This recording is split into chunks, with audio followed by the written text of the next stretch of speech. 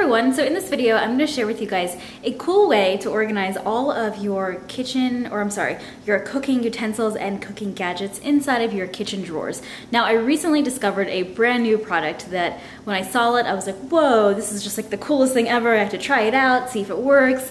And I tried it out and I'm loving it. It's awesome. I'm a creative person. I'm very visual and I like to see things to know that they still exist because I'm a very out of sight, out of mind person. So if I can't see everything, then to me, I don't know I have it, and then I won't use it, and then it's gonna sit and becomes clutter. So, so if you're a creative person, if you're the same way, visual, then you are gonna love what I'm gonna show you guys. Okay, so let me show you guys my kitchen drawer.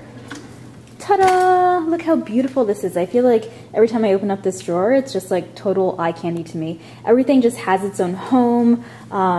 Nothing moves when you open and close the drawer. Like I could just slide the drawer shut and then open it and nothing moves out of place because you have these little dividers that's holding everything into its place. Now, let me kind of tell you about this product. It's a brand new product that, well actually it's brand new to me. I think it's been on the market for like maybe 1 or 2 years, but I recently discovered it, and when I saw it I was like, wow, I need to try this out. This is so cool. You can see exactly what you have. Everything has its own place, and it was just cool, and it comes in like different colors. You can mix and match like the mat with like the dividers. So I think it has like 5 or 6 different colors. I'm not sure, but I liked the purple the best, so yeah, I got that one. So basically it's a rubber mat at the bottom of the drawer, and you have little dividers that move, so everything is just like rubber, so it just stays into place. It's kind of cool, like nothing doesn't fall over or anything. There's no like adhesive, there's no magnet, nothing. It just stays in place. It's kind of like magic. But the dividers come in 3 different sizes, so you can mix and match your dividers depending upon what you're storing. So what else was I going to tell you guys? Oh, so when I first saw this, I saw this product or this idea, I kind of felt like, well, I feel like I could just, I feel like I could store more stuff without this mat. Which is true. I could probably stick like 10 more utensils in here and everything would still fit perfectly. But then I thought, well, then I can't really see what I have. Like I like being able to just like open the drawer and immediately see everything I have and find what I have. It just saves time, and you're more productive when you're in the kitchen instead of like fishing around,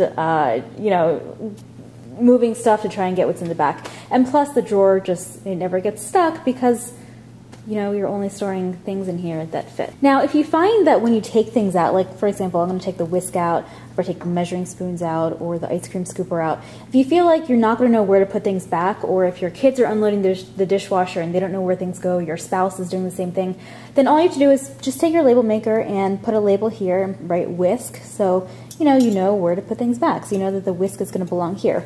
But before you do that, you want to make sure that you find the perfect home for each of the items, so you're not moving the labels around when you're moving the utensils around. Okay, so another cool thing about the product is that you can cut this rubber mat to fit the size of your drawer. So everyone has different size drawers, so you're going to need like different size mats and different number of dividers, different sizes. So you can actually cut this really easily. It's a really thin piece of rubber. You just cut it to the size of your drawer and it fits perfectly. Another thing you can do, which I did, was I put a little piece of museum putty on the bottom of the mat in the corners.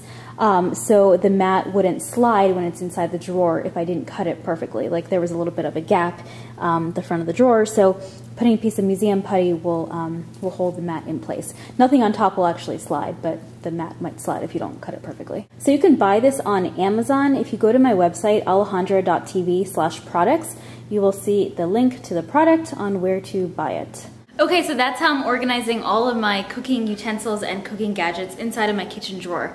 So like I mentioned before, I rather have one drawer of stuff that I frequently use, like on a daily basis and weekly basis, just inside that drawer and have it be more organized than try and cram and stuff everything, like all my kitchen utensils and kitchen gadgets, inside of one drawer and then have things stacked on top of each other, have things like get stuck when you open and close the drawer, and then when I'm cooking, like have to shuffle around and fish through the drawer to find exactly what I'm looking for. So I feel like less stuff in one drawer, more organized, is better than having more stuff stuffed in one drawer and not be able to find what you're looking for and have the drawer get stuck when you open and close it.